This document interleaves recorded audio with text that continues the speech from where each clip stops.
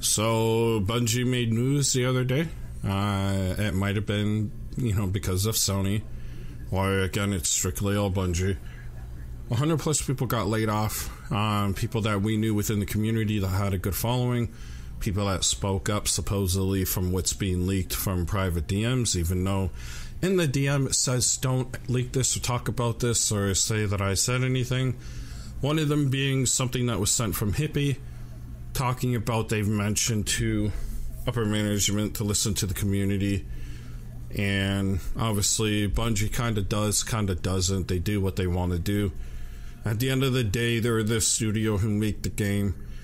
Yes, as content creators, endgame players, and so on and so forth, we can preach and, yell till our faces blue on what we think should be changed, added, blah, blah, blah. However, when you add the Steam numbers, or when you add PS, and when you add Xbox together, there is about 500 to 600,000 active gamers on this game.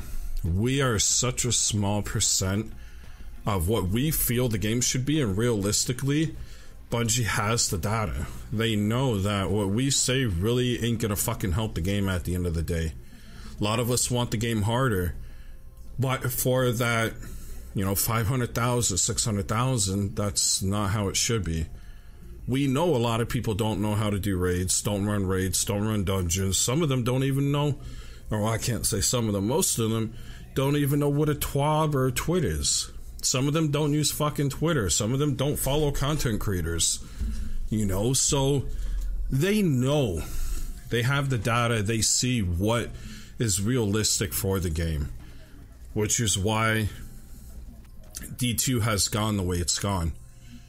Yes, they project, Bungie as a whole project, they estimate they're gonna get so much in sales, but realistically it's a little bit less than that, or 20% less than that, or whatever, because sometimes we obviously will set higher expectations than what is realistic, right? So it is what it is at the end of the day.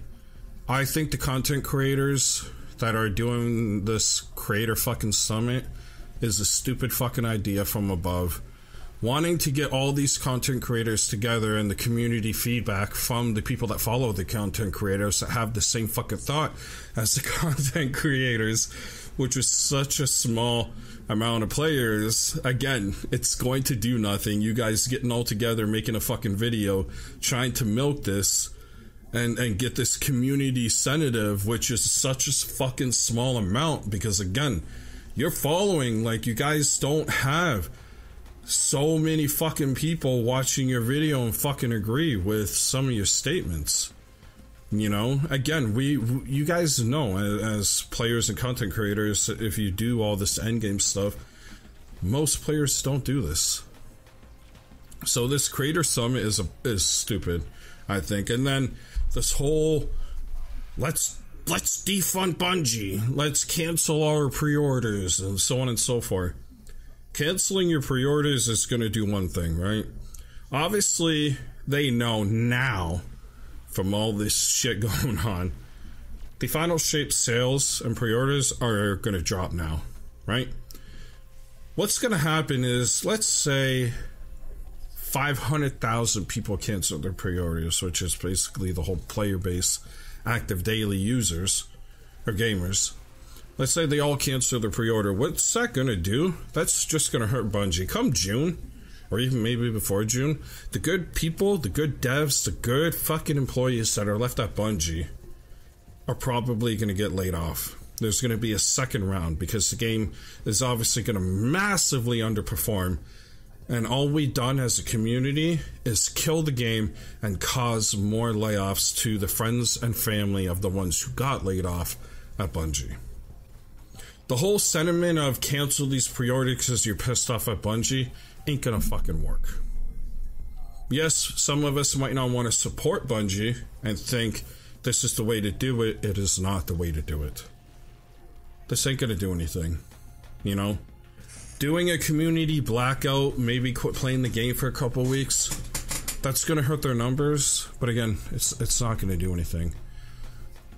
We're not gonna hurt the higher ups' pockets.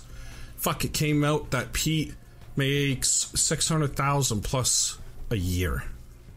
Us canceling, stopping the Eververse buying, and all this stuff is not gonna hurt them.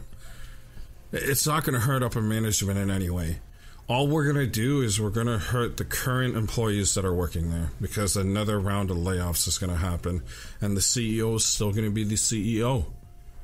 Maybe we need to do a change petition. Maybe everybody needs to fucking rally and hit up Sony and tell Sony they need to fucking remove him because he's killing the game. There needs to be, and there has to be, some other way to do this besides, you know, this whole defunding community creator summits that ain't gonna do a fucking thing. You know? And again, we don't know, we fully don't know what has truly been said by Pete. He made a tweet the other day about people, the employees that got let go were good people, but then we heard from a rumor from some ex-employee that supposedly said something to Bloomberg that he had said the people that are left are the reason they didn't get, you know, laid off or fired is because they're the ones that can make Destiny good. So again, who knows how true this shit is? It's just, it's crazy what's going on. Crazy, man. I wanna be the greatest. Everybody on the fake shit. I look around and feel like everybody is the fakest. I make this every day and I'm impatient, hoping one day I blow up.